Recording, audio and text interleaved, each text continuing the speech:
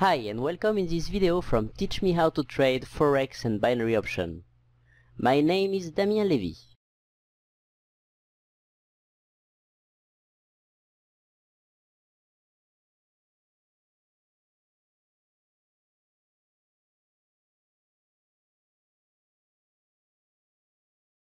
Hi everyone, so today we'll review the trade of last week, the week of the 28th October 2019.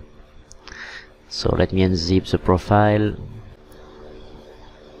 and let's go. Okay, so let's start with odd USD. At the beginning of the week the price nearly touched the level but didn't, and after we have an opportunity right here, and this is a breakout trade with 17 and it made 1.5, so this is a winning trade. When we take a breakout we take 1.5 to maximum reward. That's the only trade of the week. Let's look at odd CAD. Nothing. Odd CHF, nothing. Odd New Zealand. Odd New Zealand, we have at the beginning of the week this specific trade with a pin bar. I advise a retracement entry when you have a pin bar like that, which would make it, which didn't happen. And if you take a breakout right here, you take 1.5 reward, and this is a winning trade also. What you can do also is place 1% at the retracement entry and 1% at the breakout, so in this way you are sure that you will not miss a trade. Or what you can do also is place 2% on each, and the first that triggers you just cancel the other trade. So you just put at least 2%, whether it's a breakout trade or whether it's a retracement trade. After, at the end of the week on Friday, you have a retest of this specific level, and this trade, the breakout didn't trigger but the middle triggered, and it's a losing trade. And after, you have a big news for NFP, and after NFP you have a pin bar, and pin bar breakout is coming up, so I count one loss. Then odd GPY. Odd GPY, we have a breakout trade right here, stop loss right here, and this one take 1.5 reward, breakout, but since the doji is little you could have taken more reward on this one. 22 and it made 70. Made 3 reward. I count 1.5 only because it's a breakout trade, but you know you could have taken more than that. Odd Singapore. Odd Singapore, so you have a railroad track and the middle of this candle is the end exactly of this one right here. So you have like 14, and this one, since it's a retracement entry at the end of the railroad track with spikes, you can take 3 rewards, and it made 3 reward actually. Yeah, 15, like 17 stop loss, and it made 55, so it's a good winning trade with 3 reward. That's it for this one. Let's look at Euro odd, nothing touch. GBP odd, nothing touch. CAD pair now. So silver, nothing. USD silver, nothing. Gold, nothing. We have Singapore JPY at the beginning of the week. So what do you have? A doji right here, then a pin bar, and this pin bar at the retracement entry right here, stop loss is right here, made 3 reward obviously on this one. CHF Singapore. So this one nearly touched the level, but it didn't make really a real pattern here, and it's sad because we missed a beautiful trade. So there is no trade here. CHF JPY. So didn't touch the level, but there was a 800 EMA just before, so that's where the price reversed.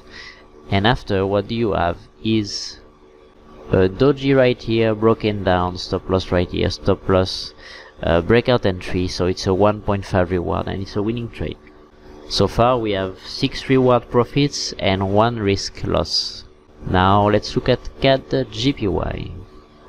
So CAD GPY, beginning of the week, we can have 1 loss with this doji broken down and broken up right here. So I count 1 loss. This one made a pin bar right here, and it didn't get up, it just went down. It was a rejection of the strong level right here. And so we have one loss. And after, what do we have? We have this white line right here, and we have this pin bar right here. Maybe, so we need to take 2 pips outside of the spike. Yeah, so this one is taken out. And after, what do we have is this bearish pin bar still doesn't exceed this specific 200 EMA on the 4-hour chart. And after, the price go up. So this trade is running, and the entry would have been at the end of this pin bar, and the stop loss would have been like 12 pips, and it made 38. So this one is a winning trade, going up, following the trend, and it made 3 reward on this one, and I count 1 loss, and we're good.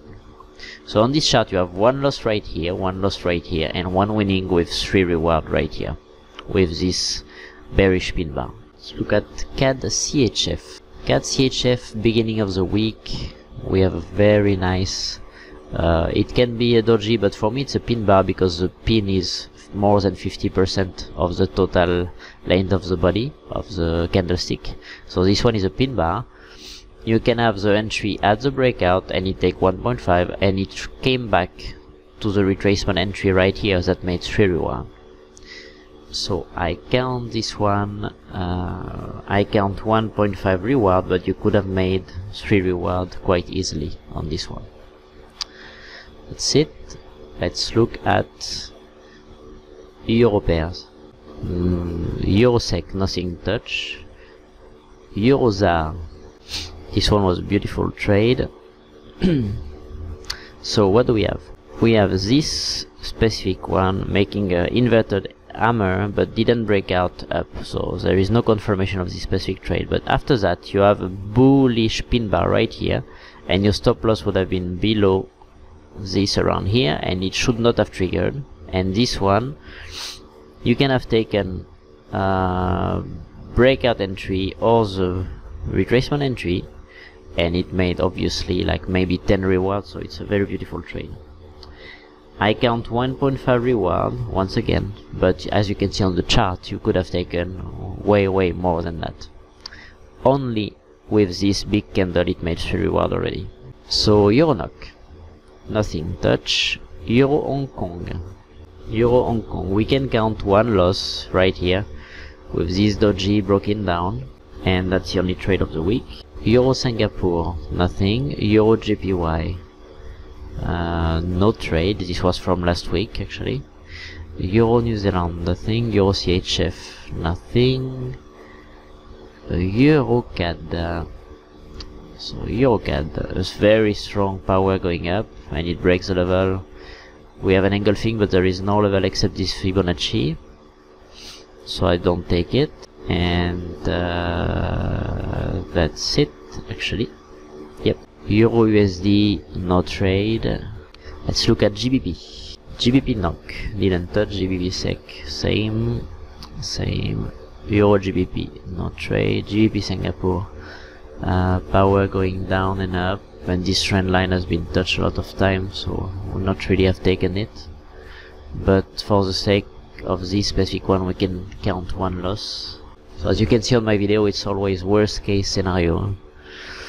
GBP New Zealand, taking all the level, no really trade here, but the trend was up, and we have a bullish candle right here, but it's a doji, and it's very big body, so I would not have entered this trade. Actually, it's an interesting case, we can look at it in depth. So you have railroad track right here, and this is also a doji. The doji, the price break up and close up, but since it's too big candlestick, I would take a retracement entry only, and it came to the retracement entry the next candle, and after that it made 2 reward, but since it's a big candle you take 1.5, so I don't count it, but you could have taken 1.5 reward on this specific one. GBP CAD. GBP CAD, you have eventually a breakout entry and a retracement entry also possible on this one. The retracement entry made 3 reward and the other one made 1 reward so far. So nothing to count yet, but this one is a winning trade. GBP-CHF nothing, GBP-USD nothing. Now let's look at New Zealand. NOK GPY nothing, New Zealand GPY nothing, New Zealand CHF no. This one, New Zealand CAD. We have very nice pin bar. You could have been in a trade right now, taking 1.5 reward on this specific trade. But it's not closed yet, so I don't count it. And NZD USD no trade. Let's look at USD charts. So USD chart, USD MXN. We have a very beautiful trade right here. This level, I let it apparent, and at the beginning of the week what do you have is a pin bar right here. So you could have entered the breakout of this pin bar, 1.5 reward, obviously made it, so it's a winning trade. 1.5 reward. Then USD HUF. Trade from last week, winning trade, but didn't made a pattern. Oh, actually, we have a trade right here. It's a breakout trade, 61 and 69, so it's a losing trade. So one losing trade on USD HUF, but it's a dotted line. So usually dotted line we take them when they are broken in the other direction. Then USD XH breaks the level this week and will continue to fall down with this engulfing candle right here, so no trade. No trade. This one, USD Polonia. So we have this very nice pin bar, 72, and it made 100. So this one is we can count it as a losing trade. SEK GPY nothing. USD ZAR.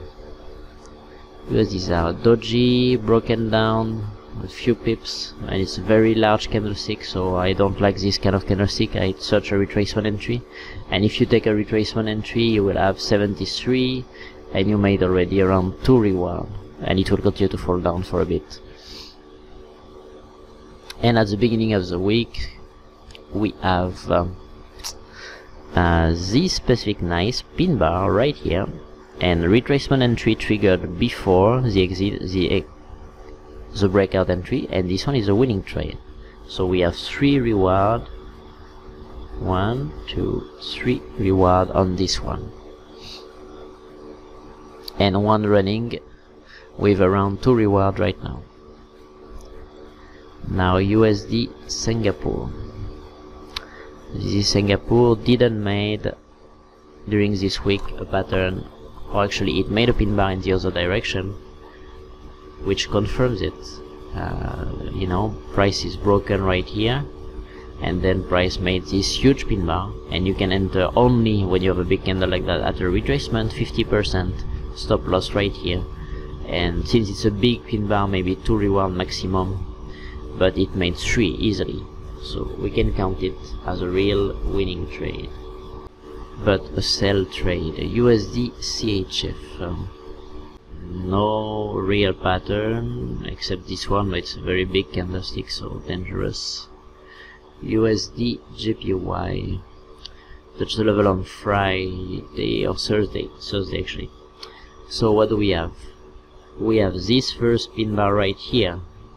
Retracement entry, it's a losing trade for a very little pips, and after you have this railroad track, retracement entry, and this railroad track, stop loss would have been around 9 to 10 pips, and it made 30 pips, so it's a winning trade.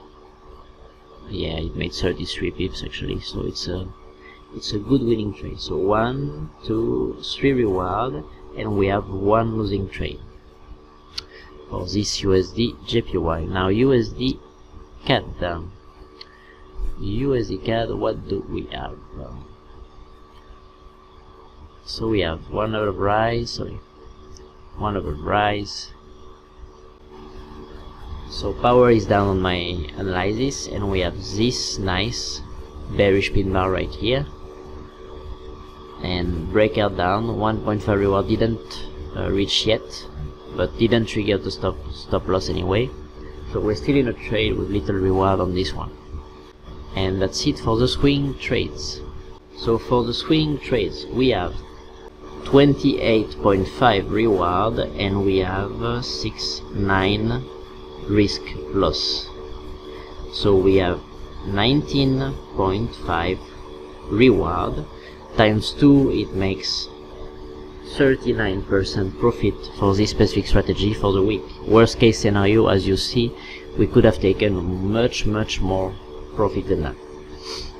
Now let's look at the pending order strategy. This one was at the level, at the envelope, we can eventually take it, and so the level right here, the stop loss would have been 12 pips, it made 10, and it made 32, so now the stop is break even. We made 2 reward, nearly 3, and price continue. Worst case scenario, we'll finish break even on this trade. Now USD CHF, nothing touch. USD Singapore outside the envelope, we don't have anything. USD SAR, we have a trade outside the envelope right here. So let's look at it. This touch right here, 1 hour chart, stop loss would have been 57, 54 as you can see right here, plus 2 to 3 pips. So 57, it made 53 maximum, and it made 158, so nearly 3 reward. I will count it because it looks very good. It will touch on Monday, and it's a very good trade. So we have 1 winning, 3 reward so far. Another one running with 2 reward. SEC JPY, nothing touch. USD Polonia didn't touch, very far from the envelope, nothing. This one same. USD XH, nothing at the envelope, but there is no level right here. Nothing. USD Mexican, nothing. Now let's look at New Zealand. New Zealand, no trade. New Zealand, this one I don't think it touch. Few pips. This would have been a very nice pending order trades with 18 stop loss and 54 profit. It made 51 already, so nearly a winning trade for this one. Outside the envelope, perfect one. But didn't touch the level, so I don't count it. New Zealand CHF, nothing, and New Zealand GBY, nothing, and NOK GPY, nothing either. GBP. It was a week of All Saints Day, and there was NFP, so it was quite calm last week actually. GBP USD, nothing. CAD, let me check. GBP CAD, at the envelope. Let me zoom in a bit. Yeah, this one could have been taken, or a bit above, and it made so far like 73, stop loss is 50, it made 1 reward, so I don't count it anyway. GBP JPY, no trade. GBP New Zealand, no trade. GBP Singapore, no trade. Euro GBP, no trade. GBP Try, no trade. Same. This one touched last week, it was a very beautiful one, but not this week. GBP NOK, outside the envelope, but didn't reach my level, so no trade. Now let's look at Euro. It was a very slow weekend for trading. Euro USD, no trade outside the envelope. Euro CAD went outside the envelope but didn't touch any level, so no trade. And there was a big news CAD when it happened, so obviously when there is a big news you don't take, you take way outside the envelope. So Euro CHF, nothing. This one, nothing. Euro JPY, no. Euro Singapore, nothing. Euro Hong Kong, nothing. Euro NOK, Euronoc, I didn't mark this level, but this should have been a trade actually, with this round number right here, and this made awesome profit. I don't count it, but you know, it was way outside the envelope, a very nice round number. There is no previous history at this level, that's why I didn't place a level, but it was a very nice opportunity there. Eurozar, no level outside the envelope. Eurosec, same. Now let's look at CAD, CHF, Singapore, and gold. So CAD, CHF, we had a trade right here, and we didn't pursue it because it was on Friday and NFP, and we took one reward only. I advise on the Telegram channel to take one reward, so I count one reward right here. CAD GPY, same, outside the envelope. This one 16, so 15 ADR plus 2 pips, which make it 17, so it makes 18. So this one is a losing trade, but I think my stop loss was a bit larger, but anyway, it's a losing trade, I count it as a loss. CHF JPY, no trade. CHF Singapore, didn't touch the level, but it was a very nice trade for the week. I was a bit I entered, I think, but just before the level, so it didn't touch, so the pending doesn't work. Singapore JPY, no trades. Gold, silver, no trade. Now let's look at Australian dollar. GBP odd, no trade.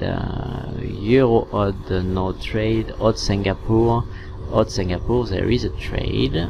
Stop loss would have been 17 pips. It made 11 pips against it, and 17, which make it 51, and it's a winning trade. I am the 1 hour chart right here, touch this white line, so we have one winning trade right here. Odd JPY, it wasn't outside the envelope, so I didn't take this level. Odd New Zealand, now. Odd CHF, nothing. Odd CAD, didn't reach the level. And odd USD, so we have just outside the envelope. I took this trade, it touched the trend line on the 4 hour chart and on daily too. So this one, 15 pips stop loss and 45, it made 42, and I took out, but it sees for now it's not break even, it's still running with one reward, and it made nearly 3 reward. I don't count it. That was the only Australian dollar trade of the week. So for the pending order, you have 7 reward profit and 1 risk loss, which make it 6 reward times 2, which make it 12% profit for the pending order. So the total of the week is 51% profit using both strategy and all the level. I wish you a nice weekend. See you next week. Bye.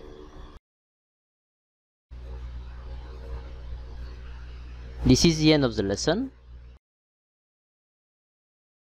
Subscribe to my channel to receive a notification whenever I post a video. Please like and share this video if you found the content useful. If you have any constructive feedback, or if you want me to do a video on a specific topic of trading, write a comment below, I will appreciate. If you need free signals for binary option and Forex, you can join my Facebook group and Telegram channels, the links are below. I provide my analysis on more than 30 pairs every week, plus alert and signals in real time. If you are serious about trading and you want to learn to become profitable, I also propose 2 complete courses. One on binary option and one on Forex. More than 10 hours of teaching each. Some are live with me, some are in streaming. I post a link below explaining what you will find in them, and also where to find the reviews from my previous successful students. Finally, if you need a quality Forex broker, I recommend IC Market. It's a true ECN, low spread and commission. Regulated in Australia, their link is below.